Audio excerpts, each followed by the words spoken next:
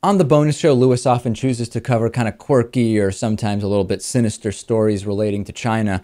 Here's just one that's really, really weird. There's an uproar in a Chinese zoo after an African lion is revealed to just be a really big dog.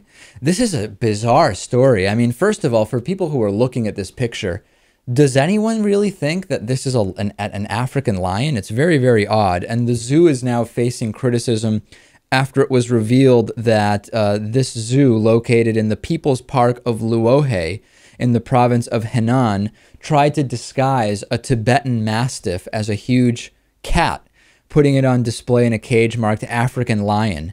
It is certainly a large dog. It has kind of like a lion-like mane, but the idea that at a zoo you're going to convince people that this is a lion is really, really weird. And then a park administrator told the Chinese media that they do have a lion, but it's been moved to a separate breeding facility.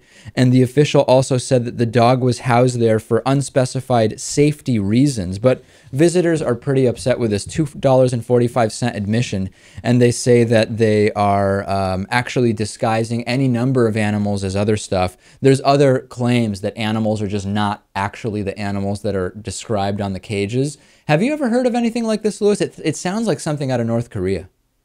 You know, the funny thing about this story is that Tibetan Mastiffs are an incredibly rare and expensive breed.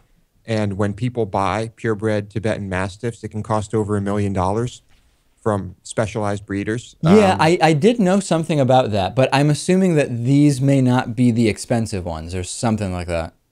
Probably not. Yeah, or it was stolen. China likes to do that type of stuff. By the way, if you believe that that was an African lion, I'm putting up a picture now of a Siberian lion. It's pretty cool. I think if you're watching, you'll really get a kick out of this incredibly rare animal.